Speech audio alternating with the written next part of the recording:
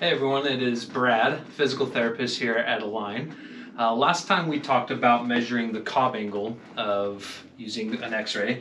This time we want to take a look at the sagittal profile.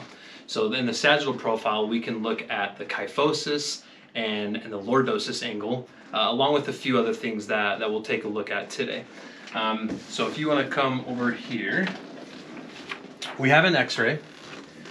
First thing that we're going to do is we're going to take a look at the kyphosis. So our kyphosis angle that we want to look at is we want to locate first and foremost T1.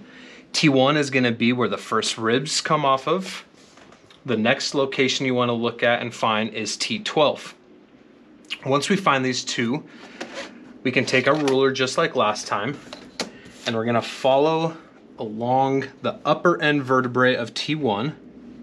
So I've kind of cheated and already started that here. We want to take that line out as far as needed. Once we have that, we're going to go down to the lower end plate of T12. And these x-rays, as you can see, are not always easy to tell. But once we find that angle. Now, last time we talked about sometimes we don't have enough room, right, where we can get a nice and easy angle to measure. So again, we're going to take these lines and we're just going to go perpendicular to the line, up, perpendicular to the line,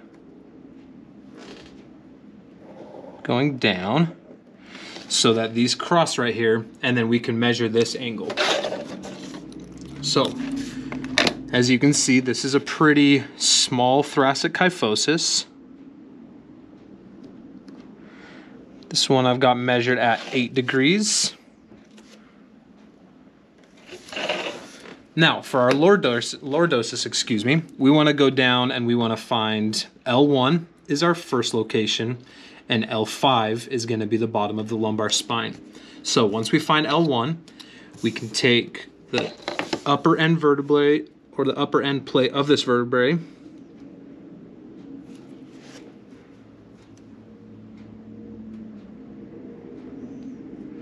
we're going to come back this way. We're going to go and find L5.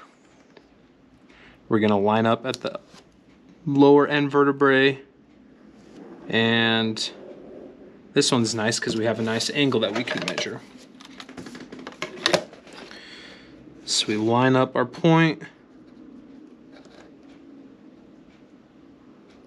and that's measured at about 40 degrees. So we have a 40-degree curve, or a 40-degree lordosis, and an 8-degree kyphosis. Now, one other thing that I do want to go over and mention is something called the pelvic incidence. Now, the pelvic incidence is going to be our sacral slope and our pelvic tilt together. In another video, we're going to go over what these parameters mean in relation to lordosis and how that can affect treatment. For now, we're just going to go over the measurements. So to measure the pelvic incidence, we're going to find the base of the sacrum. So on this picture, I'm going to draw kind of the front and the back. We want to go in the center of that. Once we find the center, the next thing that we're going to do is we're going to come down here, look at the femoral heads, and we're going to draw circles around the femoral head. The other one is not going to be as bright on the side that we can't see, but you can see just an outline.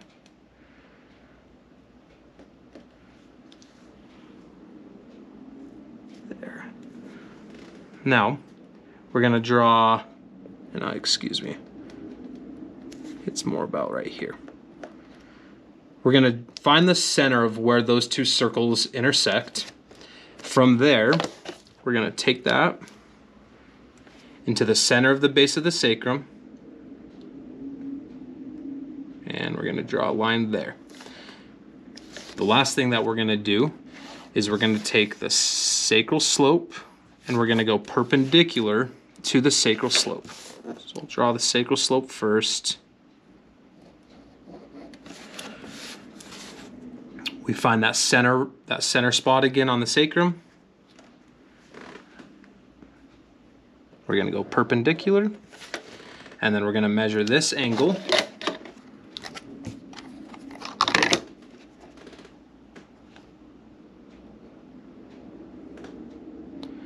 And I've got 38 degrees there.